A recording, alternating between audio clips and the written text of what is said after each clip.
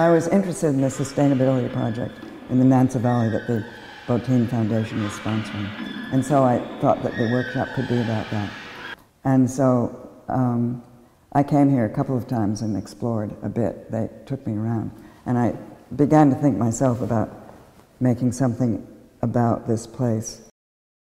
I wanted to unify the whole space by painting it, and I've never painted a space like that before. So I thought this is the time I can experiment, which I did. So it's a little bit like a forest, I think, to go in there. And then I think also going to the caves had a huge influence on me unconsciously. It was an amazing experience. And when I walk in there, I think, oh my, it reminds me a little bit of going into a cave, but of course it has nothing to do with the caves. But I think that's, for everybody, seeing the caves was a very deep experience.